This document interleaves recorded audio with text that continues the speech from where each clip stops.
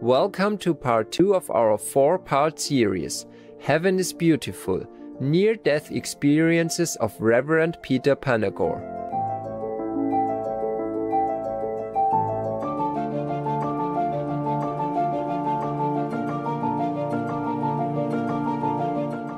Reverend Panagore is an international best-selling author, professional speaker and widely renowned devotional broadcaster who has had 2 near-death experiences that profoundly affected him.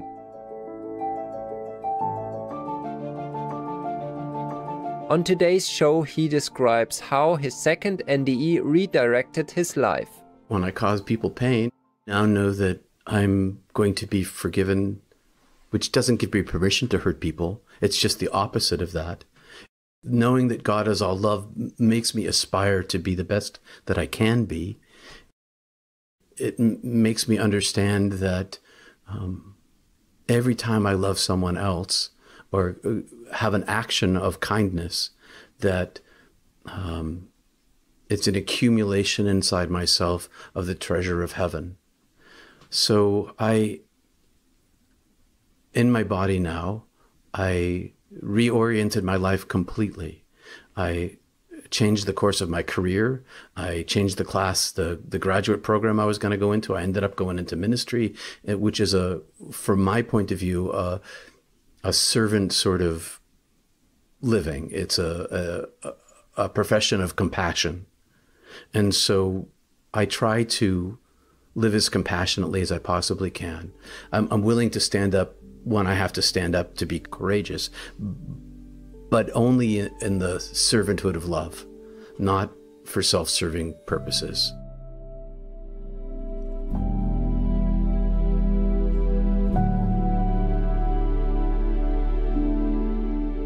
Reverend Panagore says that life here on earth is just an illusion. He next shares why he believes this is so.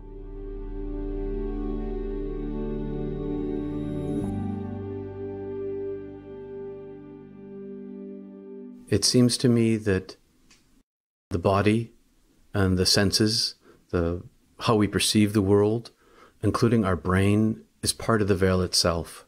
It's sort of, I like to use the metaphor of the Matrix movies, without the evil machine overlords. Replace that with an all-loving divine.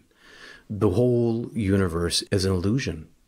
It's a place where we live, but it's not what we are. And it seemed to me, it doesn't seem to me, it actually is to me, that the only reality is the divine itself. And when I say this universe, I mean from the Big Bang to the expanding edge and all the galaxies in between and all the star systems and every single molecule of dark matter, everything, all of it, the whole thing is a place where we live. It's not who we are. It's not where we're from. We're in this container. The veil is this thing that both enables us to experience the richness and fullness of life, but it prevents us also from perceiving more clearly the presence of the divine in all things. And so it's necessary to be here, but it also gets in our way. And what gives me real hope is that every single human being, in the moment that they die, they're going to find this out for themselves. I don't really care if anybody believes me, because they're going to find out, you're all going to find out for yourselves. And the length of life is the wink of an eye. That's what I saw, was that the 20 years I had lived was that long. It's nothing in comparison to eternity. And that it was very, very clear to me that the only reality that there is the divine. And so I live my life through that truth, which makes it a little more difficult to live in the world when my eyeball is always tuned into the divine, and less so here.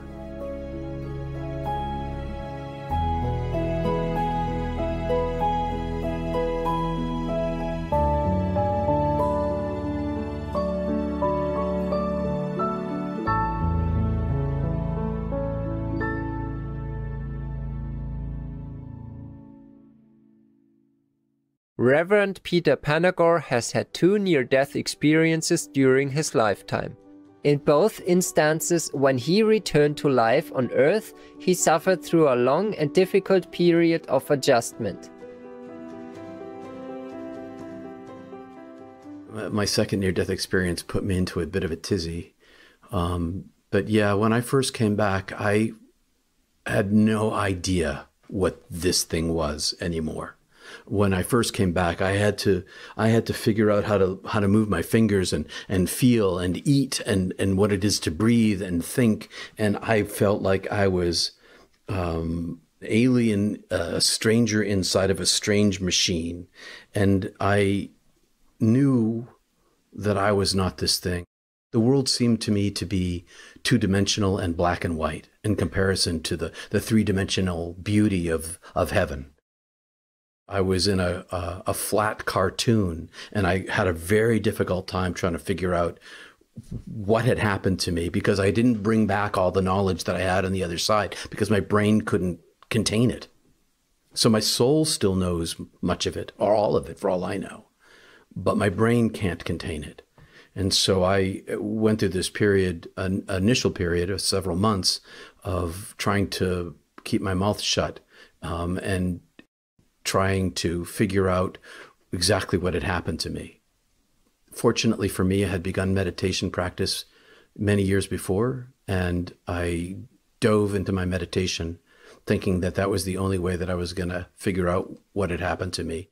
I went into a long-term depression, probably 10 years of utter sadness and longing for the oneness of being. I know that I chose to come back, but I was very angry at God for having sent me back without more information, because there was this roaring lion inside of me screaming at me all the time without language. Speak about this, tell about this. And I didn't have any language for it, and I didn't want to talk about it. And all I wanted to do was die and go home again. And so it took a long time to readjust, and I ended up going to divinity school, to architecture school, to study mysticism. So I did an independent 3-year study at Yale of the history of mysticism in the West, and primarily Western culture, in order to adopt or find language that I could structure around my experience. I dove inside myself. And I guess the biggest way that I learned to readjust was by diving interiorly. I found that Jesus was right, that if you seek heaven above all things, if you focus on the oneness of being, you get access to it. And so I wanted access to it. I wanted to strip away as much of myself as I possibly could to create a larger channel inside myself so that I could have access to the divine. Through meditative practices, I opened myself up to a rapture of grace. I'm lifted outside of myself and brought into the divine presence of the oneness of being. And visions, I have visions of heaven and light. It's the power of the divine itself, uplifting me out of myself and sending me back to my body and giving me the gift of a series of gifts of reintegration, helping my feet be here. I live with one eye always on heaven and one eye here, and one foot always in this world and one foot in heaven.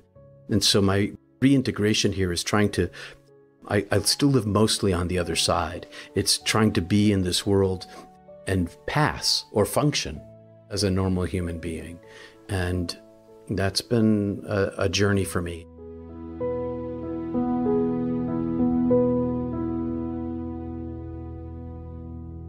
He tells us about the angel he met during his NDE.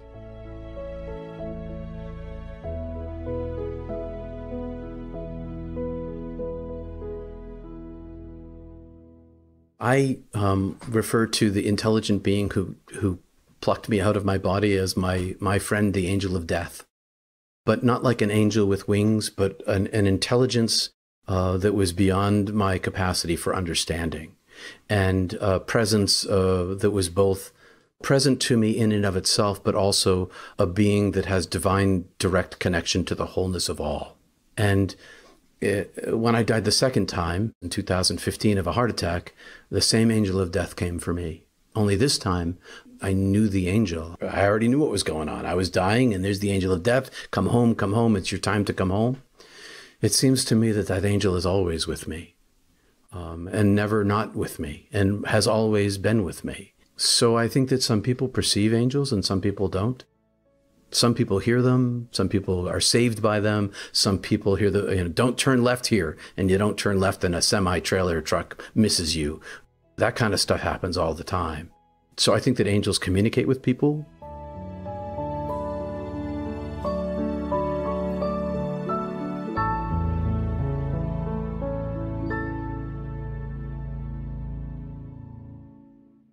Many thanks, Reverend Peter Panagore, for sharing your inspiring story with us. For more information about Reverend Peter Panagore, please visit www.peterpanagore.love. Delightful viewers, thank you for your good company today.